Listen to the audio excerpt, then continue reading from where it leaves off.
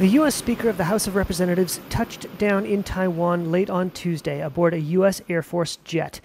The visit comes after fierce and repeated warnings and condemnations over the potential trip from Beijing, which views the self-governed island as a breakaway Chinese province.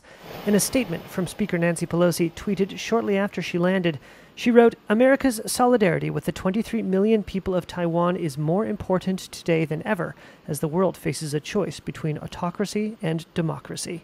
The visit by the speaker pushed relations between Washington and Beijing to a new low. China views visits by U.S. officials to Taiwan as sending an encouraging signal to the pro-independence camp on the island. Chinese Foreign Minister Wang Yi said on Tuesday that U.S. politicians who, quote, play with fire on the Taiwan issue will, quote, come to no good end. Pelosi's visit comes as part of a tour across Asia, including stops in Singapore and Malaysia. Washington has asserted Pelosi has every right to visit Taiwan and decried what it described as Chinese saber-rattling and warned Beijing against the risk of unnecessary escalation.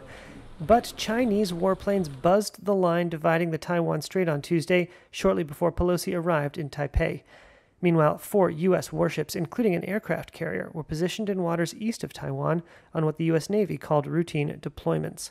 Washington has no official diplomatic relations with Taiwan, but is bound by U.S. law to provide the island with the means to defend itself.